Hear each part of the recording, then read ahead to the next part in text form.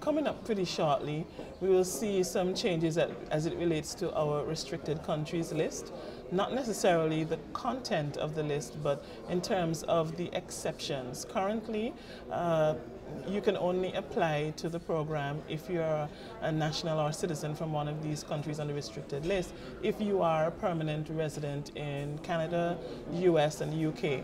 We are seeing that there are opportunities in this area, and currently we are looking to explore broadening those exceptions. Take, for instance, an applicant who is born to Iranian parents, but born in the UAE and has grown up in the UAE, have no ties with Iran, can never obtain UAE citizenship because by law, persons who are not children of UAE citizens can never obtain UAE citizenship. They have to retain the citizenship of their parents. Yeah. And so we're seeing that there are opportunities like that and other territories as well, where we can look to include them onto the program.